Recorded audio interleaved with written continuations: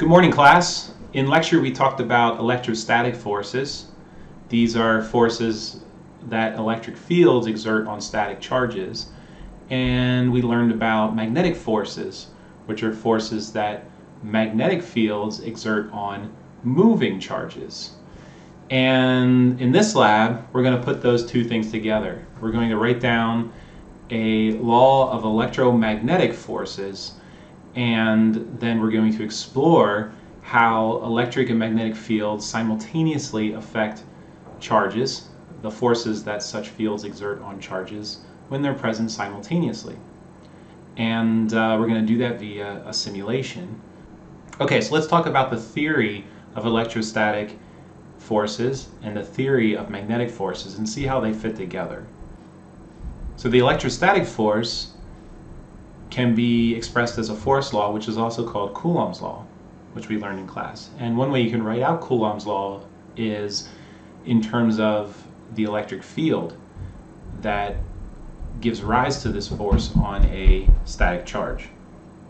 So what does this look like?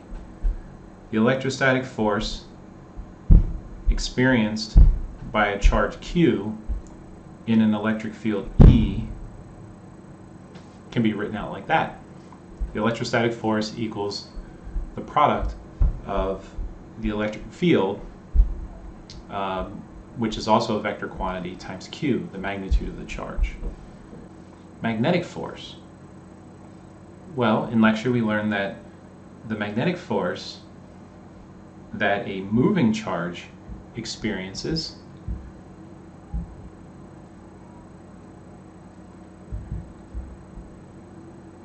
in a magnetic field is dependent on the cross product between the velocity vector that that charge possesses and the magnetic field vector. If you have both an electric field and a magnetic field simultaneously, a charge may experience both of these forces simultaneously. And the sum of those two forces is just the total force is just the vector sum of these two individual forces, Fe and Fb. In other words, the total force equals Fe plus Fb, which equals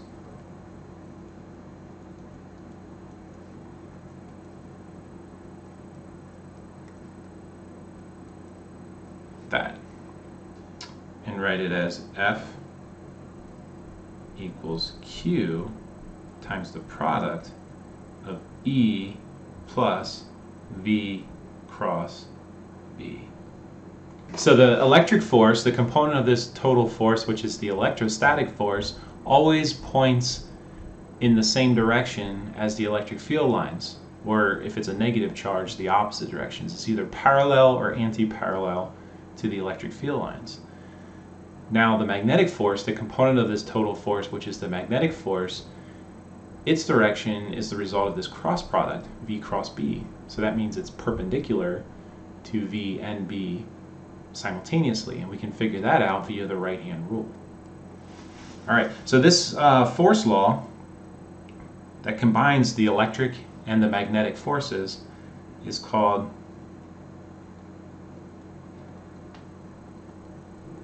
the Lorentz force.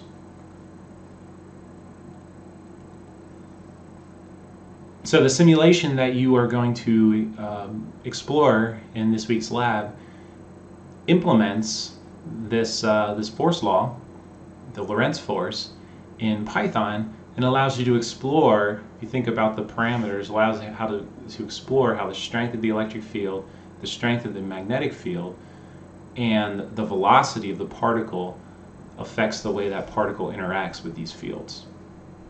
Alright, so let's spend some time. Let me introduce the simulation for you, and then I'll set you free to complete the assignment. When you log into WebAssign, you'll see the assignment that goes along with this week's lab. It's called Laboratory 10 Lorentz Force. And when you open that assignment and click on the description tab, there's a link to Lorentz force simulation on Trinket.io. You click that, Trinket.io will open, Trinket.io is a pretty nifty website. It allows you to run code written in a number of different programming languages right in your browser. So here I've written a program in Python to simulate a proton, a charged particle, a positively charged particle, although I could change that to be a negatively charged particle. But it's set up as a positively charged particle indicated by this red ball here, this sphere, that can potentially be subjected to electric fields and magnetic fields simultaneously. And this code is written in VPython, which is very similar to the computational labs that we worked with last semester. But unlike last semester where you had to run that on a desktop computer, here you can run the code, run the simulation right in your web browser. And the reason this is possible, that you can run the simulation right in your web browser even though it's written in Python, is because it uses a project called Glowscript that translates the Python code into JavaScript, which runs in your web browser. So the Trinket interface here has a panel where you can edit the code, and then it's got a panel that shows the visualization that goes along with the code. And there's a number of other features as well. You can create an account, and that will allow you to remix this Trinket, which means create your own copy of it, sort of like forking a repository on GitHub. And then you can make changes to it. Although you don't have to do that in this case. You can just make changes to this code right in your web browser and then click this play button or run button to view the results.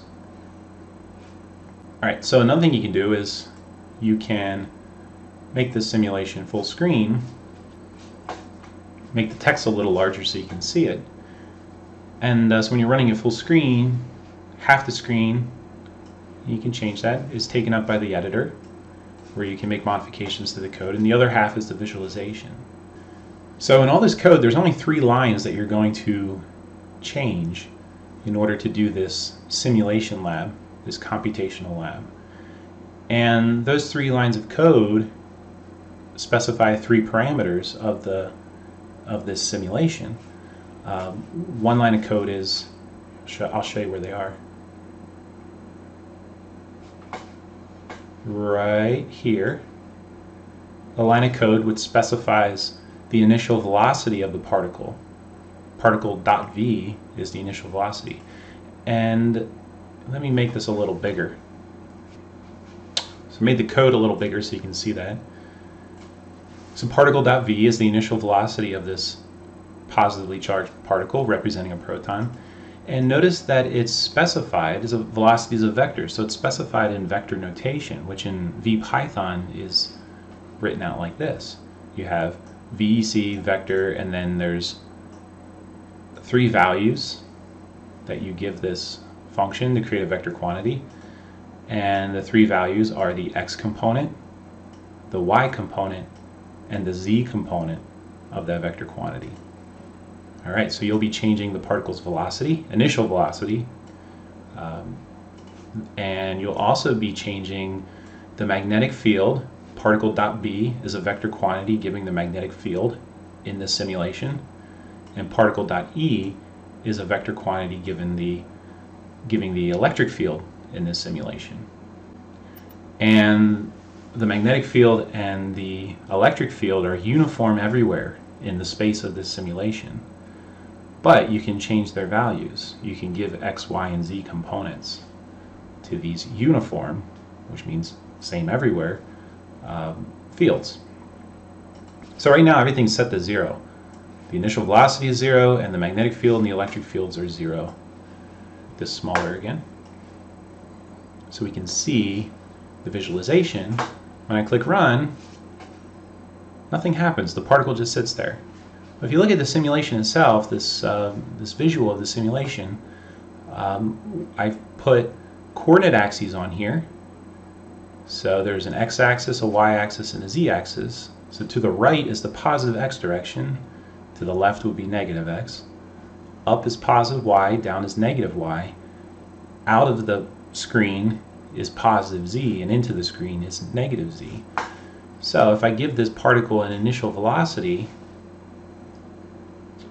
of, make it something like 1 times 10 to the 7th meters per second, and run it. So in the simulation, simulated time is much slowed down compared to real time. If I run it, there the particle goes. And as the particle moves off the field of the simulation, it auto resizes. But if you see, you can zoom in using the wheel on my mouse. The particle leaves behind a trail, so you can see where it's been. Another thing you do is if I use my right mouse button and I click and drag, I can rotate the whole simulation. Okay, and I can even do that while it's running. You can see where the particle's going, and you see there's a little vector, a little arrow that's attached to the particle as it moves. That shows the velocity vector. If I make the velocity larger, 3 times 10 to the 7th, and rerun it, you see it goes faster, and the vector representing velocity is now an arrow that's longer. Alright, there it is. Okay, so what if I make the velocity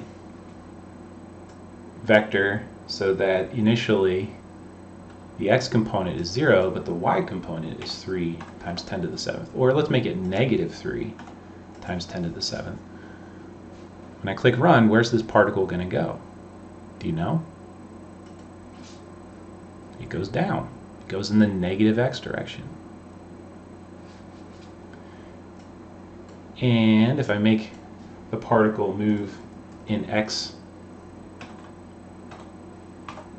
in the positive x direction and the negative y direction, it goes down and to the right. Alright, so in the same way, you can control the electric field strength, the electric field and the magnetic field.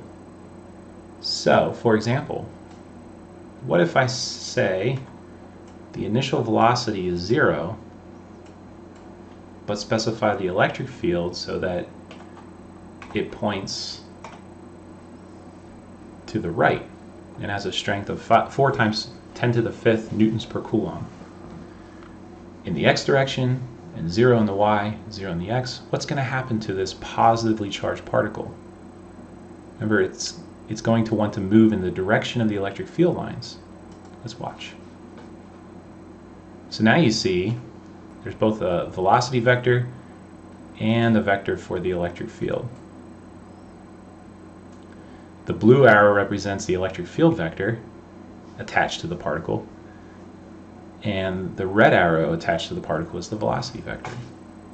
And what if I were to do something like this? I'll give it a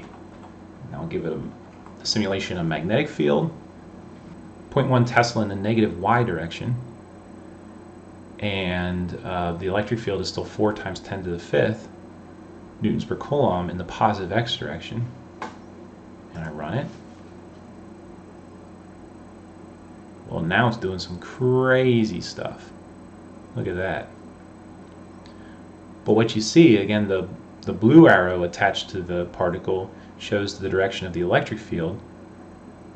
The green arrow attached to the particle shows the direction of the magnetic field. And if we zoomed in, the red arrow is still there, although it's so tiny, it's hard to see.